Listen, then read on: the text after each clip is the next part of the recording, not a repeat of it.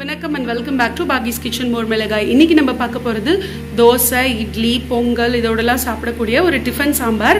இது எப்படி பண்ணலாம்? அதே மாதிரி வடைக்கு சாம்பார் வடை பண்றோம் இல்லையா, அதுக்கும் இந்த சாம்பார் சூப்பரா இருக்கும். எப்படி பண்ணலாம், அதுக்கு என்னெல்லாம் வெஜிடபிள்ஸ் தேவைன்னு ஃபர்ஸ்ட் சொல்லிடுறேன். ஃபர்ஸ்ட் இந்த குக்கருக்குள்ள நான் ரெண்டு பருப்பும் சேர்த்திருக்கேன். நம்ம துவரம் ஒரு கப் பருப்பு எடுக்கிறீங்க அப்படின்னா துவரம் பருப்பு ஒரு 1/4 கப் எடுத்துக்கோங்க. 3/4 கப்புக்கு பாசி பருப்பு எடுத்துக்கலாம். இந்த மாதிரி ஒரு ரேஷியோல எடுத்துக்கலாம். இதோட சேர்த்து வேக வைக்கிறதுக்கு தக்காளி, கொஞ்சம் சின்ன வெங்காயம், 2 தக்காளி கட் பண்ணியிருக்கேன், ஒரு உருளைக்கிழங்கு, ஒரே ஒரு கேரட்டு. உங்கள்கிட்ட பீன்ஸ் இருந்ததுன்னா நீங்கள் பீன்ஸும் சேர்த்துக்கலாம். அதே மாதிரி இது இருக்கு இல்லையா, பரங்கிக்காய் சேர்த்திங்க அப்படின்னா இந்த டிஃபன் சாம்பாருக்கு சூப்பராக இருக்கும். இந்த வெஜிடபிள்ஸ்லாம் இதோட சேர்த்து நம்ம ஃபர்ஸ்ட் வேக வச்சுக்கலாம். அதுக்கப்புறம் இதுக்கு வறுத்து அரைக்க போகிறோம். அதுக்கு என்னெல்லாம் தேவை அப்படின்னு பார்த்தீங்கன்னா 1/4 டீஸ்பூன் அளவுக்கு வெந்தயம், எவ்வளோ, அதாவது டீஸ்பூனோ டேபிள் ஸ்பூனோ எந்த மெஷர்மெண்ட்டில் நீங்கள் இந்த ரெண்டும் எடுக்கிறீங்களோ. மல்லி ஒரு 2 டேபிள் ஸ்பூன், அதே மாதிரி கடலைப்பருப்பு ஒரு 2 டேபிள் ஸ்பூன், அதுக்கு 1/4 டேபிள் ஸ்பூன் அளவுக்கு வெந்தயம். உங்களுக்கு காரத்துக்கு தேவையான அளவுக்கு காஞ்ச மிளகாய் எடுத்துக்கலாம். அதே மாதிரி இதை வறுத்து அரைக்கும் போது ஒரு 2 சின்ன வெங்காயம் சேர்ப்போம். 2லேருந்து 3 டேபிள் ஸ்பூன் அளவுக்கு தேங்காய் கடைசியாக சேர்த்து தான் நம்ம அரைச்சிக்க போகிறோம். அப்புறம் பெருங்காயம், உப்பு, எண்ணெய் இதெல்லாம் தான் தேவை. ஃபர்ஸ்ட் இந்த பருப்போட இந்த காய்கறிகளை சேர்த்து நம்ம வேக வச்சுக்கலாம். ஃபர்ஸ்ட் வெங்காயம் சேர்த்துக்கிறேன். சின்ன வெங்காயம் சேர்த்துக்கோங்க, அதுதான் நல்ல டேஸ்ட் கொடுக்கும். சின்ன வெங்காயம் இல்லை அப்படின்னா நீங்கள் பெரிய வெங்காயம் சேர்த்துக்கலாம். அப்புறம் நான் இன்னைக்கு முருங்கைக்காய் சேர்க்க போகிறேன். முருங்கைக்காவை இதோட சேர்த்து வேக வச்சோம் அப்படின்னா 4-5 விசில் விடுறச்ச முருங்கைக்காய் குச்சி ஆகிடும். அதனால் ஒரே ஒரு விசில் ஃபர்ஸ்ட் குக்கரில் உப்பு மட்டும் போட்டு தண்ணியில் வேக வச்சு எடுத்து வச்சுக்கோங்க. இதை கடைசியாக சேர்த்துக்கலாம். இப்போ நம்ம கேரட் சேர்த்துக்கலாம். இதில் உருளைக்கிழங்கு சேர்த்துக்க போகிறோம்.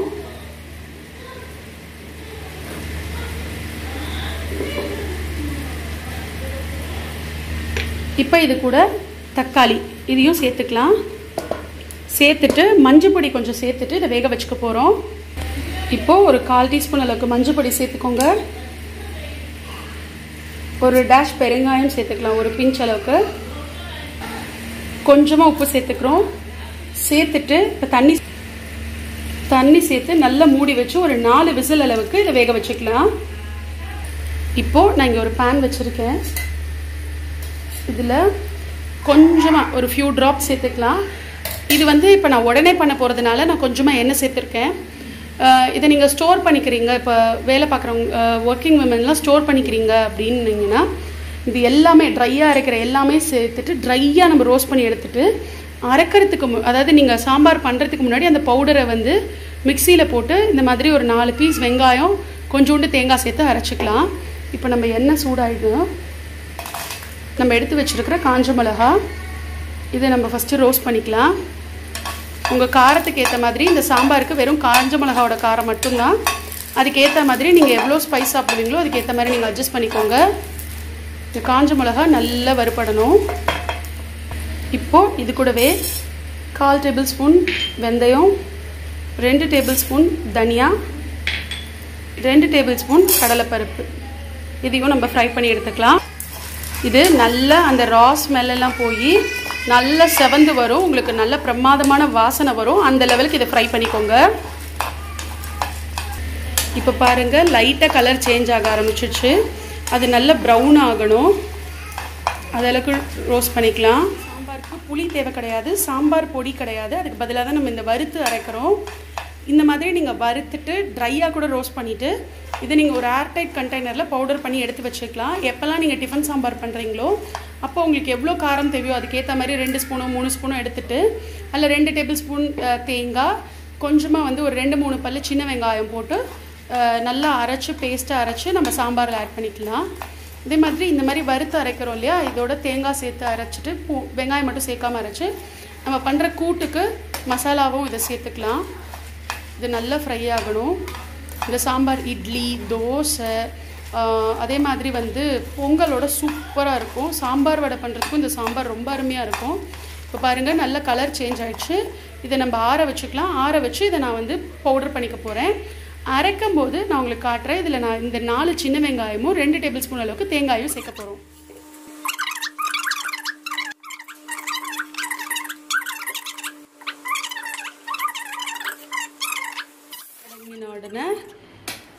நம்மளோட காய்கறி பருப்பு எல்லாம் சூப்பராக வெந்தாச்சு.